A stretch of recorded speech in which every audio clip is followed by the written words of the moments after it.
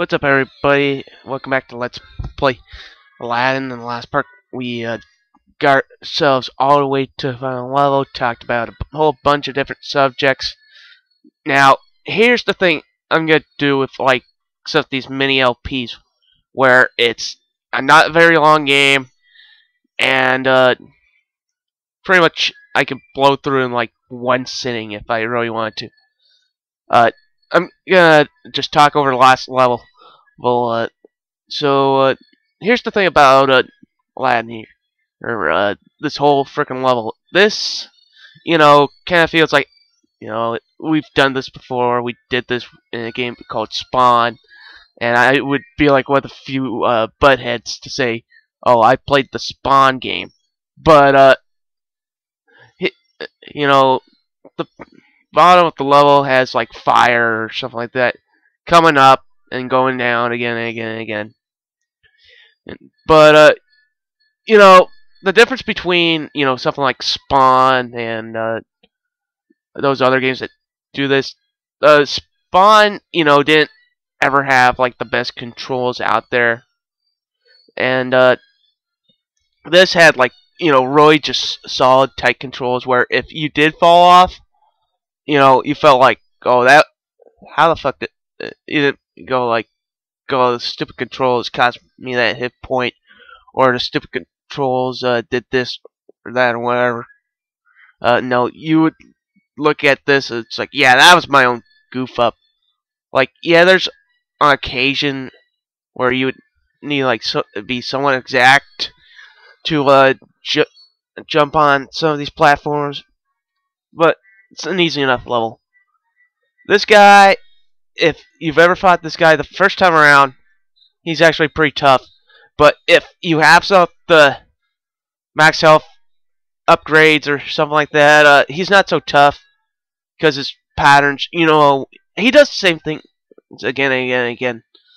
He'll either spawn these, he'll swoop down, or he'll throw his low staff there to shoot lightning bolts at you. Now, if you get a high enough jump,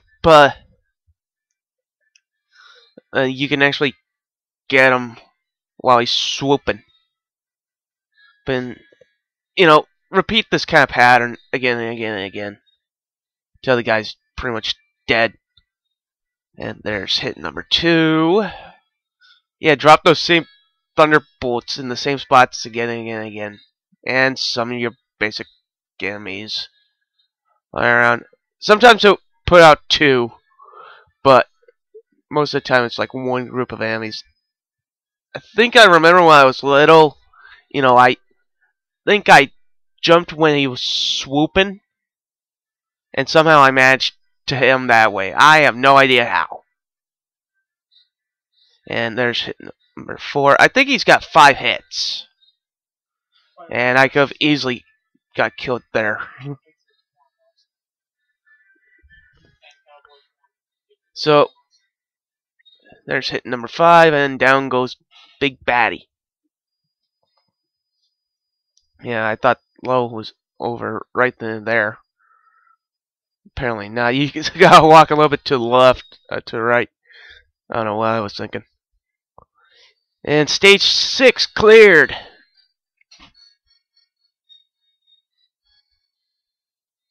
And I only got one of them. Boo-hoo. Final battle. No shite. At least you're not telling me it's not the final battle. Like, just building up the plot to a point where it's like, oh, this is going to be the final battle, and it's actually not. Okay, final fight. The giant snake version of Jafar.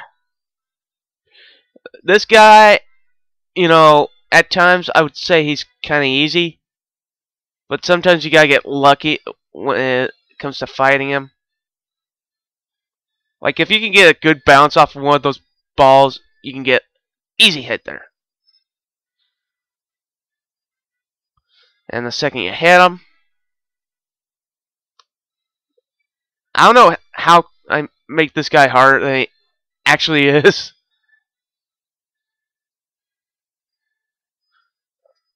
I got like 1 inch away from him. Fuck.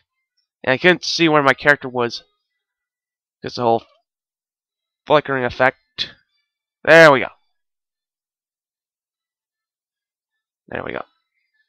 Just need to get rid of one of those balls. I take the hit, I land on him.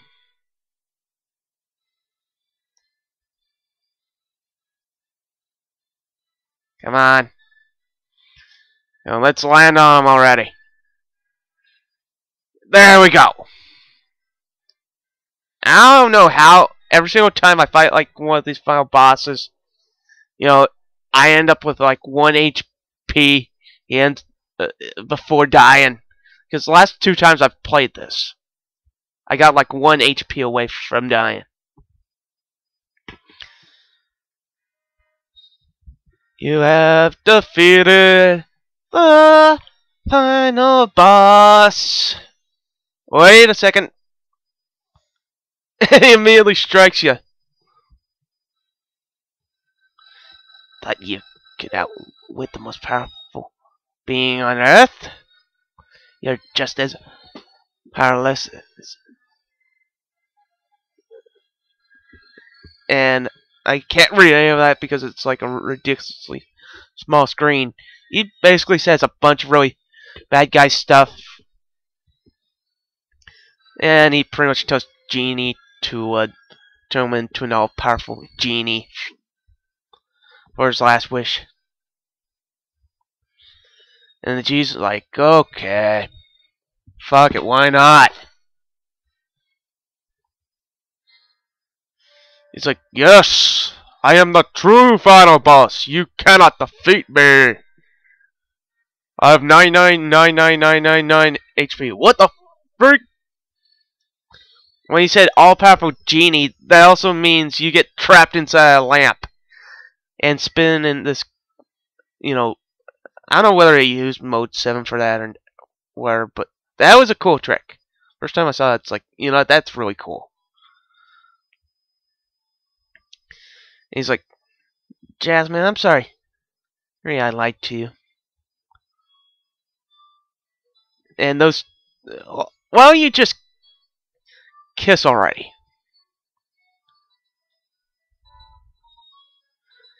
Genie's like, no problem, I'll turn you into Prince to bypass the law. And they're like, I love you too. But I don't want to love some... I don't want you to love me for something or not. So, a deal's a deal. Aladdin releases the genie. And he's like, yeah, I'm out of here. I don't have to deal with that stupid lamp again. Just flying all over the place. Just, yeah, like a villain. Or chilling like a villain. So that's pretty much the entirety of Aladdin on the Super Nintendo. Sure, there was like other variations. I think this might also got a report to GBA.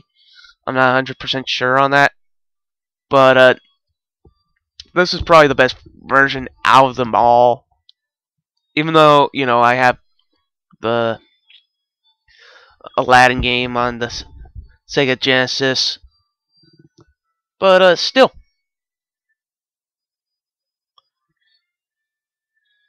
You know, this is definitely a worthwhile game. You can pick up remotely cheaply. It's like 10 to 15 bucks tops online, I think. So this is a fairly common game, but if you want a really tough game that rewards you when you finish it, I would definitely go pick up the Genesis version.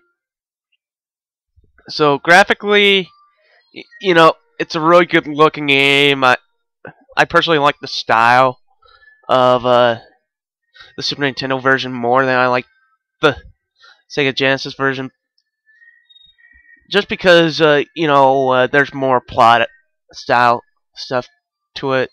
Like, sure, the Genesis version looks more like the movie, but the Super Nintendo version, I don't know, kind of, like, feels more along the lines of those Disney kind of kid-friendly looks to it. Audio-wise, You know what? I've always liked the audio style of the Super Nintendo. I don't know whether it spawns out more nostalgia from just because it's Super Nintendo than the Genesis, but it seems a lot cooler on the Super Nintendo than the Sega Genesis. Uh, Sound effects are okay, you know, it's par for the course for Super Nintendo. As for gameplay, you know, it's a pretty by books kind of, you know, Super Nintendo platformer game, which the Super Nintendo had tons of good ones. You had Mario World, you had Metroid, you had Demon's Crest, uh, Super Ghouls and Ghosts, and the list goes on of like just solid platforming games, including Castlevania, and also the Ninja Gaiden trilogy. But it's a solid platforming game. The controls feel right. I didn't really feel like there's too many jumps where I felt like that the controls cost me or the collision detection or where it cost me. Except for that one section where you saw me keep on dying and dying and dying over and over again. I don't know whether I didn't have the controls down pat or it was a jump I kept missing. But still, overall, really solid game, beginning to end. If you have a Super Nintendo, this is definitely one of the movie games I would definitely recommend wholeheartedly to go pick up. Along with games like this is probably my most favorite movie-based game I've ever played on the Super Nintendo. I'm probably missing out on a lot of other good ones, but still, this is my personal favorite. And at the end, it tells you how many red jewels you picked up. And they have this nice little the end thing at the end of the game. So that's it for this LP. I hope you enjoyed it. You know, this was a different take on the genre for me, so I will see you all in the next LP.